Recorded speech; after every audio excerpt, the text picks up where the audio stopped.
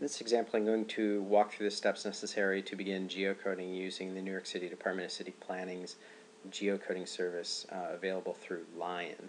I've already gone through the work of downloading Lion, unzipping the file, and placing it in a location where I can find it. And I've also downloaded from the same website the New York City school districts, which I've already added to my map. So, starting here, I know that I have a data set that I'm interested in geocoding, and that's the New York City schools, which I've also downloaded in an Excel document.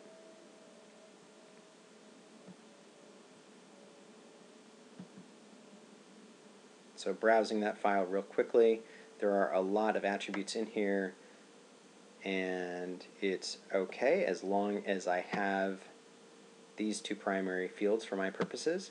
I need, for New York City addresses, either a zip code or I need a borough code.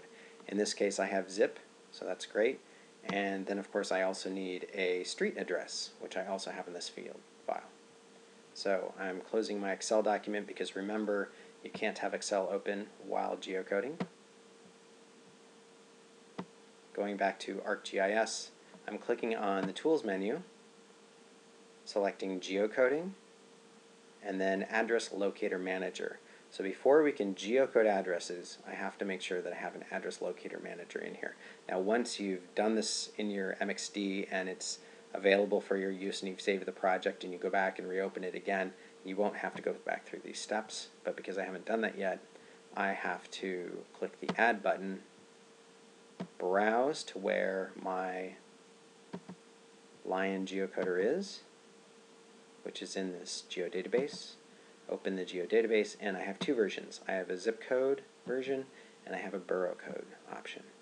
Now I can pick the zip code, but if I want to add them both, I can simply hold down the Shift key, select them both, and click Add, and then click Close. Next, I go back up to the Tools menu, go to Geocoding, and then geocode addresses. I pick the zip code Lion locator because in my data I have zip codes, and I click OK.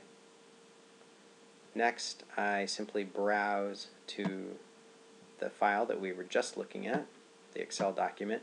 And remember, when you're working with Excel documents, you can't simply select it and then click Add. You have to double click on the Excel document and select the appropriate sheet. Then click Add. Next, it's already picked my zone, which in this case is my zip code column, but up here I need to tell it what my street or intersection field is. So I open the drop-down menu and find primary address. And here I can simply give my resulting shapefile a new name.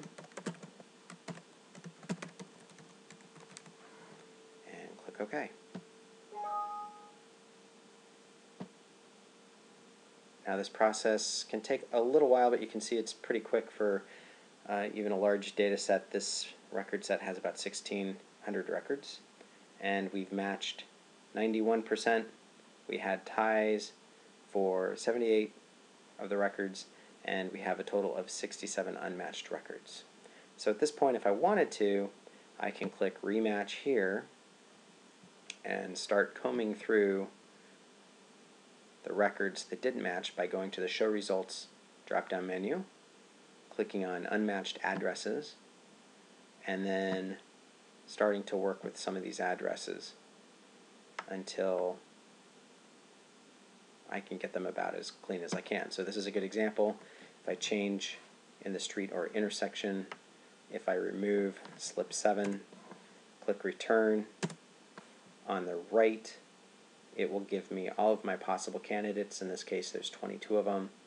It's identified one with a score of 100.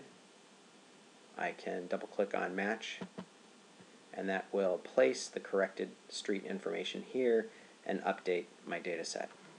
So, normal course of action would be to go through all of my unmatched addresses, fix as many of them as I could, and then I would click Close, and we can see the results here.